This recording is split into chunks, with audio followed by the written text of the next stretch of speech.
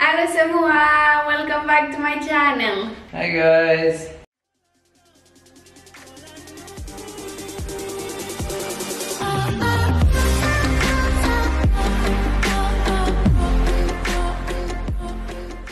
In today's video we're gonna talk to you about our trip to Madeira. If you haven't seen it yet, you can click on the vlog just there. And so we're gonna talk to you more in detail about how we organize this trip, our budget for 3 days, and all the information you need to know if you wanna organize a trip to Madeira. The flight. We booked it kind of early in June for a trip that was in the end of October. With the COVID situation we had it kind of cheap. It was more or less 60 or 65 euro each going back. So before you go to Madeira, one of the first things you will need to book, of course, is your flight, and we highly recommend you book as well a car. Madeira is a very small island, very well connected with new roads in between major cities. However, you will need a car if you plan to go like we did to more remote places. I think another recommendation we would make before you head out to Madeira is check everything you need to do before you go there. For us, we had to do a COVID test. It was a requirement from the regional government there. Yeah, otherwise you can do the test in the airport, but you're gonna lose a day because you're gonna need to stay locked for a few hours, so it's not worth it. So us, we organized, Guy in this case, organized all the places we wanted to see before going, like that we had already a list. And we're gonna share with you each day what we were able to see. So the first day we arrived there around 8:30 in the morning. We went directly to pick up our rental car, and from there we went directly to Ponta de São Lourenço. It's about 15 minutes, it's really close, that's why we chose to visit this place at first. Once you park your car, anyway, you will need to walk for about 45 minutes. We didn't go until the very end of the Ponta de São Lourenço. Unfortunately, the time was not in our favor. We went pretty much to the end, but still we could have invested there about an hour more if you wanted to really go to the end of it. Even like that, we stayed there for around 1 hour and a half, just walking up and down through the hills, and having slept really few this night, the night before, we were a bit tired, so we decided it was okay. It was one of our favorite places of all the places we've visited there in Madeira. It's a perfect mingle between the ocean and the mountain, and this is what Madeira is all about. If one day you will visit, you will notice this. This island is magical. The places you will find are amazing. So after São Lourenço, we went to the village of Santana to see the typical houses from there. Since it was a very small place, we knew we wouldn't be spending there so much time. However, the houses are really the typical characteristic symbol of Madeira. So after Santana, we went to Pico Ruivo, another hike, and this one was tougher. We went until 1,850 meters of altitude. So this is one of the tallest mountains in the Portuguese territory. You could drive your car until about 1,600 meters, 650 meters of altitude, and then you will need to hike about 5 kilometers until the top. It's really going up, yeah. And you are at very high altitude, so it's tiring. You feel the lack of oxygen, and we are two people that usually work out, and we were a bit tired. Anyway, we didn't sleep a lot this night, so you need to give us an excuse there. But it's totally worth it. The entire hike was about 2 hours and a half. We stopped, just take a picture and just enjoying the landscapes and peeing in the bushes. So after this we continued our northern tour through the island. We went to see Véu da Noiva. This is a very famous waterfall on the northern side of the island. It's falling directly into the ocean, so it's really special. It's really beautiful. Well, after this we were exhausted. It was about 5:30 in the afternoon. Yeah, it was already late. Every day we went back to the hotel around 5:30, 6. Also because we were at a very nice hotel and so we're gonna speak about it. We went back to profit a bit. Yeah, we went back to the hotel. Ours was Saccharum at Calheta. If you have the opportunity to go there, we highly recommend you this hotel. Not sponsored. Not sponsored. So for our 3 nights there, we spent more or less 240 euros with breakfast included. That's all. And that's all. Yeah, it was already good. Second day, we left the hotel at 6:30. Drove about an hour, 45 minutes to an hour from our hotel. And we went directly to Pico do Arieiro. Arieiro. Well, Arieiro. You have roads until the peak, and you have amazing views there for the sunrise. Yeah, it was really amazing. If you go also early in the morning, just take a good jacket, because at this time it's really cold. After Pico do Arieiro, we went to Curral das Freiras. It's a village closed by mountains, so all around you will see a big wall of mountains. It seems that it was like a hole and they put a village in the middle.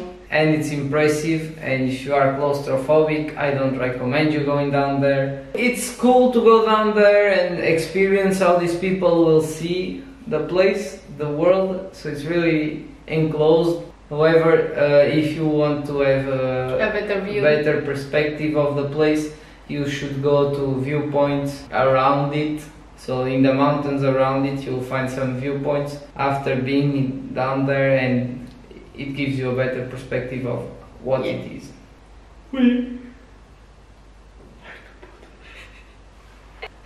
It's really late. No, it's not. It's only 10:30. Yeah. So it's already a lot. So we went to Câmara de Lobos just to see also the view. You're gonna see that there are a lot of viewpoints. After all of this, we've decided to go to the big city of the island, which is Funchal. We started to go to the cable car just to have a better view of all the city. You can find the cable car at the harbor, just next to the harbor, and it will take you until one of the surrounding hills of the city. We decided to take the cable car because we also wanted to do the little typical cars they have there going down this same hill. The cable car costs 11 euro for the adults. Just one way. And then to go down we took the typical cars, and this costs us 15 euro each. It's a bit expensive, but it's something that if you go to Madeira, I think that it's a must do. It's an experience, something you will not do anywhere else. So after the cars, you need to go back to the center. You have around 25 minutes walking. And we visited the Mercado dos Lavradores. So this is a little market where they sell fruits, vegetables. Exotic fruits, and be careful. Be careful. It's a place where they try to steal tourists. This is a bit of a trap. They are very good commercials. They really sell you on what they want. They don't make you think about the price of what you'll be paying. Yeah. I got trapped. Yeah. In Funchal you will have a lot of different places that you can visit in function of your interest. Like you can see the fort, of the city. You will have also the museum of Cristiano Ronaldo. By the way, guys, Cristiano Ronaldo was born in this island. You will see him throughout the island a lot, reference to Ronaldo. We didn't spend a lot of time in Funchal, just strolling. There are plenty of tourists who do.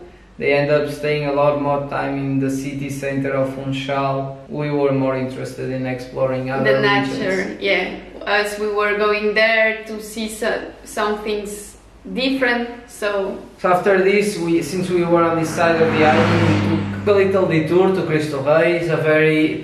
It's a smaller version from Cristo Rei in Rio de Janeiro. Worth visit if you are there. Just go there and take a look. Then we went to another viewpoint of havaux.grace.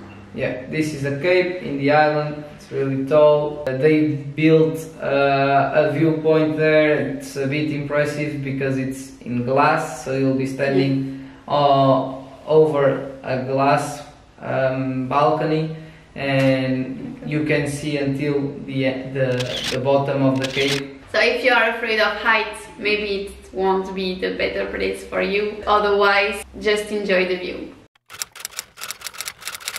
So the third day we went to Florestal do Fanal. It's a place full of trees, and we were a bit sad, Morgie, because it wasn't cloudy. With some clouds it would bring another atmosphere to the place. So after this place we moved to Porto Muniz. We went to the natural pool. The natural swimming pools all over the northern side of this island. The ocean is impressive. The waves are strong, they are really high. Throughout the coast you have a lot of really high cliffs and rocks. You will see a very strong impact from the waves on these rocks, which creates impressive views, and it's really beautiful. After the swimming pool we went to Garganta Funda. The roads are really difficult to access this place. Yeah. It's one of the regions of the island where they didn't build but kind of highways. We took about 1 hour to get there from Porto Muniz, 50 minutes, in very difficult roads. They were always turning, really tight. But this is something in general. If you want to see some places more in the mountains, if you are dizzy like me, it's gonna be a big burden. I was scared on this one. There are not guards from you to fall. It's a very high cliff directly into the ocean. But then we arrived there and we were a bit surprised because it was supposed to be a waterfall and there was no water at all. It was completely dry. So we went there, we enjoyed the view, but I believe that it would be something more impressive and more beautiful if there was the waterfall. It was extremely beautiful. Yeah. The colors, the silence, it's really remote, you hear nothing. There was nobody with us at this place. So, this is the end of the places we've been. About the restoration, we spent more or less for each restaurant we went between 10 and 15 euro each. And what we recommend you, the speciality that we've experienced, one of the typical entrance from there, it's the bolo do caco. caco. So it's typical bread from Madeira with butter seasoned with garlic.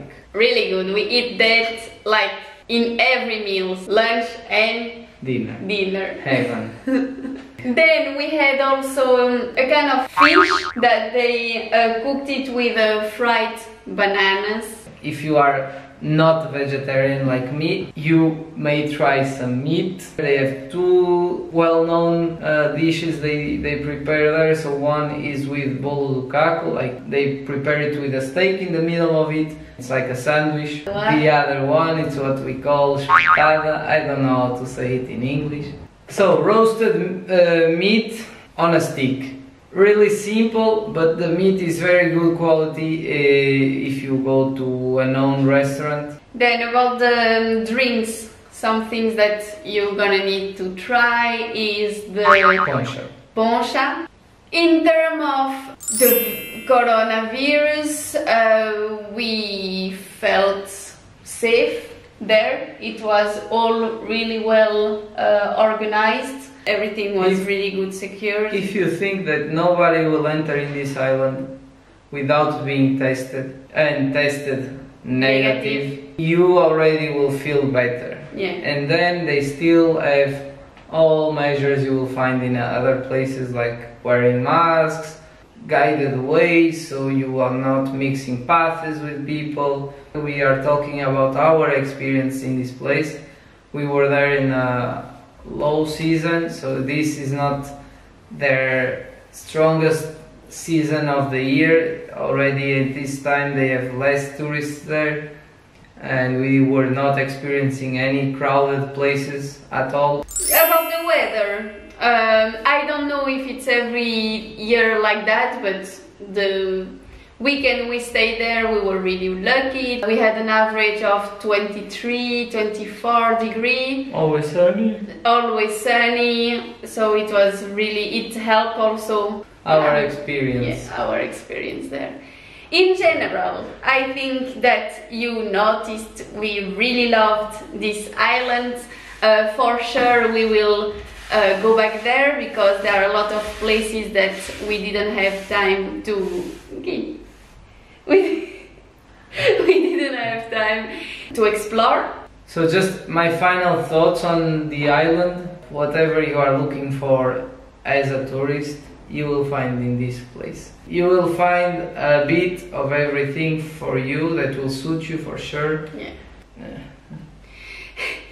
It's becoming difficult. I think we're gonna stop the video here. So if you have ever been to Madeira or you are planning to go there, just do not hesitate to share your experience with us also. And I hope that this was a little bit helpful for all of you. And if you liked it, do not hesitate to put a lot of thumbs up.